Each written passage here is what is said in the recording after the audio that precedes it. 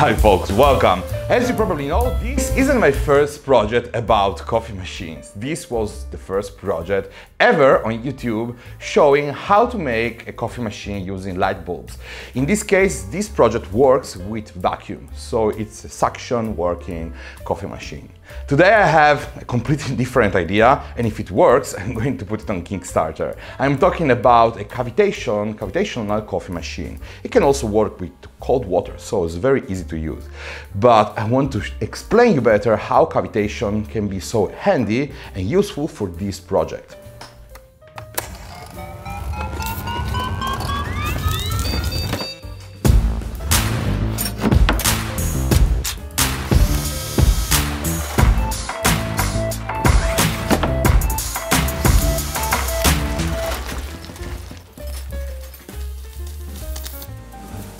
Cavitation, the word itself explains how it works. There's a cavity, I mean like vacuum over there, especially underwater.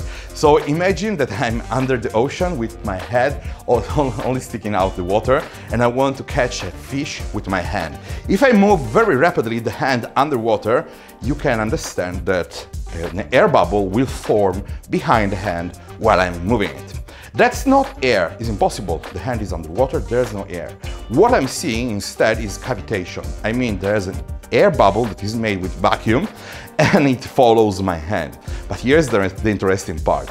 When I stop the hand very, very fast, at this precise moment, all the air that it was following, the vacuum that was following my hand, will implode. It's like an explosion, but opposite. And this is so powerful that can destroy and take away molecules from my hand. This is so powerful that can also take molecules away from stainless steel propellers or rudders and all the other mechanical parts of a boat. That's the reason why it's so important to design so precisely the hydrofoil shape of all the components. So we have less cavitation, this is more efficient, and the most important thing is that the life of the propeller itself is longer. So we can use this principle of cavitation and destruction of cavitation to extract caffeine from the coffee. And it's so cool, I want to show you an experiment.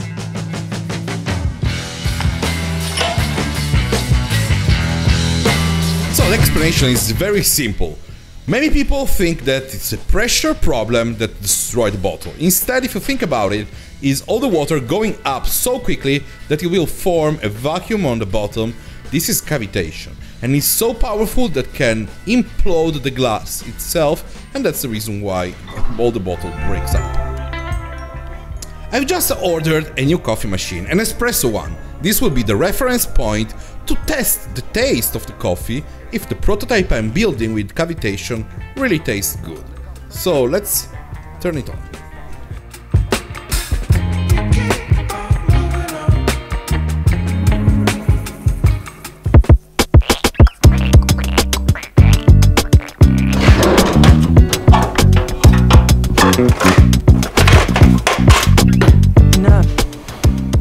So before building the final machine, I want to build myself a prototype just to test if it's possible to extract the taste from the coffee powder. I took apart this piston from an office chair, I cut it open because I need just the front part of it. This is great because it has a gasket inside, a very precise movement, and the plan of today is to move it so rapidly that will create cavitation. Cavitation inside this plexiglass tube, which is transparent, so we can all see what's happening inside the water. So basically the idea is to move the piston so rapidly, like I'm doing right now, as quickly as possible. Because in this case we will create vacuum and cavitation inside the water. The mechanism is so simple. I want to install this spring that I took apart from an umbrella and make all the structure that will hold all the parts precisely parallel to each other. So two stainless steel rods are welded here on the side, something here on the bottom, and yeah, basically this is the prototype itself. We just have to take the plexiglass tube and stick it on top. I choose one that has the perfect dimension, but it's also a very good idea to add some glue, which is epoxy bicomponent glue, and I can glue it here on the bottom. Make sure don't use toxic glue and let the glue dry for about 5 minutes. Now we can add water, about 10 cc of water inside, and then take some coffee powder, and I will say the prototype is ready. To release the spring tension, I will install this, that is a metal part with a stainless steel cable. Every time I pull it away, the springs is free to go and the piston moves so quickly. So quickly that we can see that we are creating cavitation underwater, which is really what we need to extract the taste of the powder, and it's amazing to see everything happening underwater with this transparent plexiglass tube. Wow, and this is finally working. This is the first prototype, but I can clearly see that I have cavitation inside. This implosion can be so powerful that, if I think the right thing, can be so powerful that can implode and destroy and extract all the taste of coffee and have the perfect dilution inside the water. So we need to make a science experiment, so we need a comparison test, and for this purpose I made this. It is a just simple plexiglass tube, the same of this one, but this we have no cavitation. I just will stir the coffee powder inside cold water, and inside here I will pour cold water but make cavitation.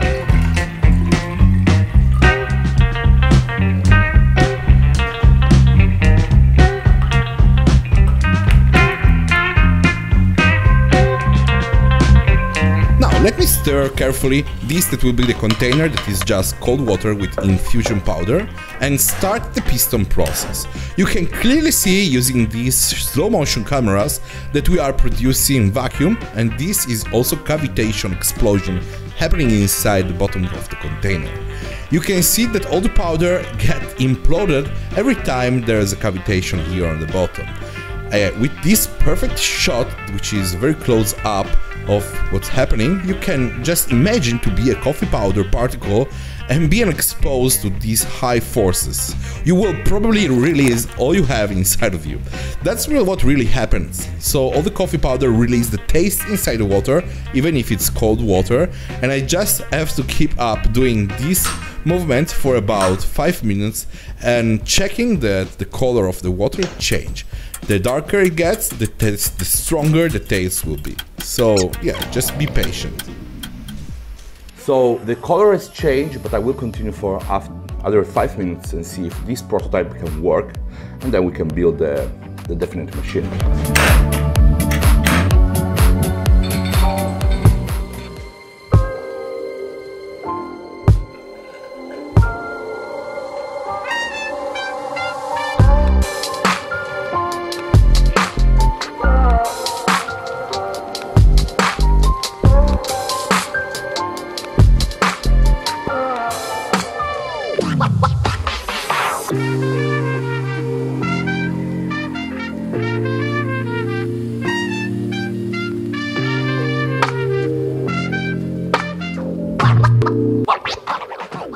The color difference of all three coffees is so impressive, but now let's taste them all three.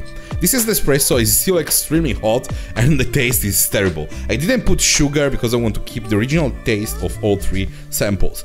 So this is the infusion one, is terrible as well because it's cold, but it's very light taste, it seems like some cold tea. And now finally the cavitational coffee. The color is so dark and also the taste is pretty strong. I will say it's stronger than the espresso as well. So yeah, I'm so happy because my idea really works. I can say for sure that cavitation can extract the taste from coffee powder. So this is a great thing. I can improve all the project, but I will say, instead of building a new machine that uses this piston, let's change completely idea, because this project takes so much time to make one single coffee and will create so much noise and is really unpractical. So I already know what to buy. A very small but very to use machine. So let me show you. We are talking about an ultrasonic cleaner machine. It's usually used by jewelry or dentists to clean very small items, and it works by ultrasonic sound waves that travel inside water. We can take a very dirty object, throw it inside the water, and ultrasound will clean it for us. It basically works with the same principle of before. We are creating cavitation.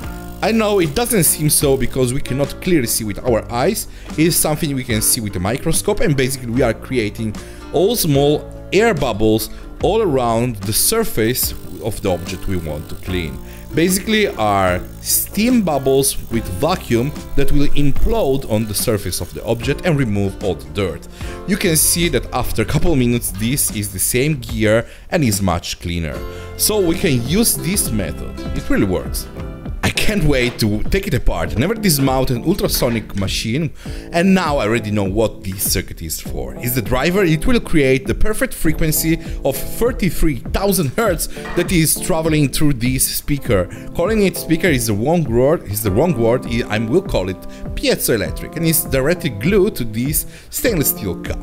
Now I have to replace the cup with a coffee machine, an Italian one. Here in Italy we call it mocha, and it's quite heavy. It's much heavier than the stainless steel cup, and this can be a problem. The piezoelectric, so the speaker that will create the sound, was made to let this stainless steel cup resonate with it. It is a very lightweight cup compared to the coffee machine I want to use. It's much heavier. So let me show you what I mean when I tell you that it's too heavy. Imagine that I am the piezoelectric and this is the stainless steel cup. It's so lightweight that can shake it very easy once we get the perfect frequency. Instead, if we switch the things and imagine I am the piezoelectric and this is the much heavier mocha, it's almost impossible to let it shake. Instead, I will shake instead of the mocha. So we need to solve this problem, and I already know what to use. But yeah, first let's drink some more coffee.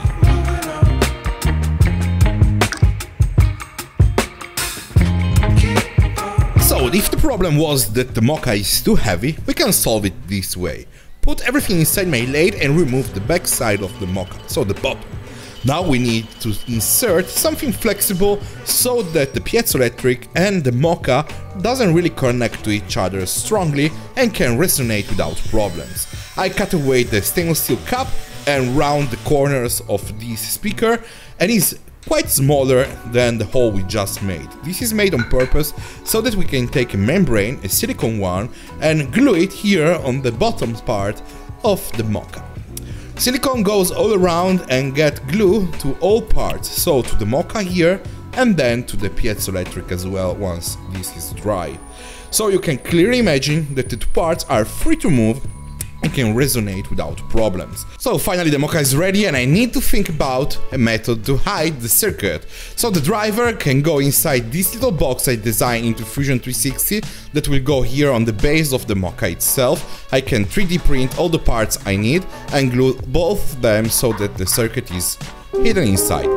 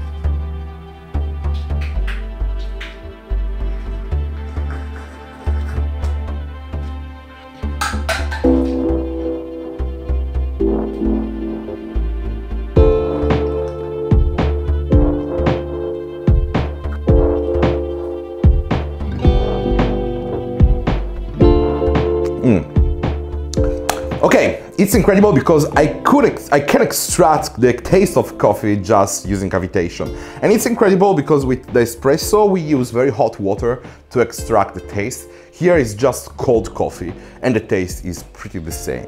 So I'm pretty confident that this could be a product that I could sell on Kickstarter. I just have to search if there's a patent on these kind of projects. Yeah, if you want to support my YouTube channel, you know how it works right here. So leave a comment or leave a thumbs up, or if you enjoy tutorials, this is the channel about only tutorials, about things I love in my life. So consider to subscribe, it's very appreciated. We are growing very fast, so thank you so much for, yeah, in the last month we grow so much. Yeah, I will stop drinking coffee for today because I drink too much. See you next week. Ciao, ciao.